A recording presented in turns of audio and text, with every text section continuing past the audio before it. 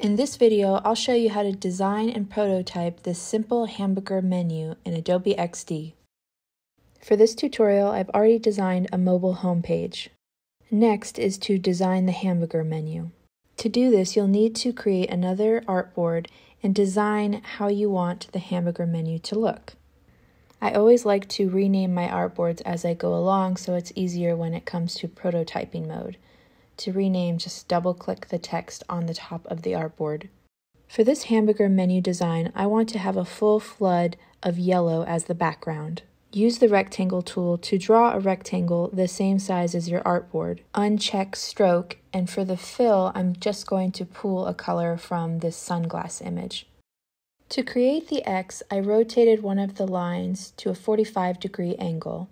Then I copy and pasted and rotated the second line to -45 degrees to make a perfect X.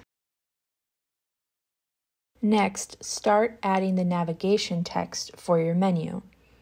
Since I used a serif for the logo, I wanted to keep that same typeface for the menu, but make it larger. Depending on how many menu items you have, you'll want to adjust the spacing so it feels like a good balance on the screen. Don't forget to group elements like the two diagonal lines that form the X in the top left-hand corner. This makes it easier when it comes to prototyping mode so you can select that full element. When you're happy with the design, switch from design to prototype mode.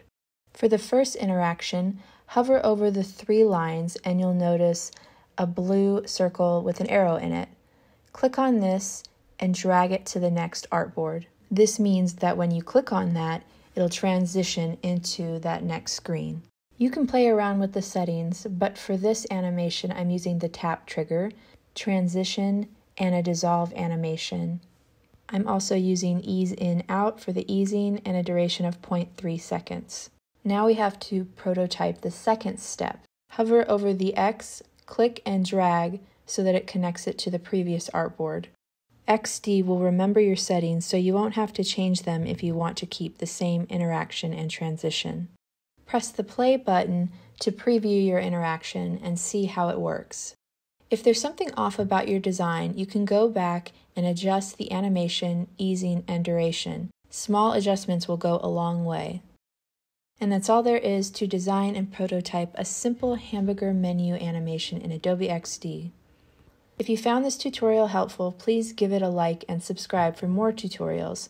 Also, leave a comment below and let me know, what tutorial would you like to see next?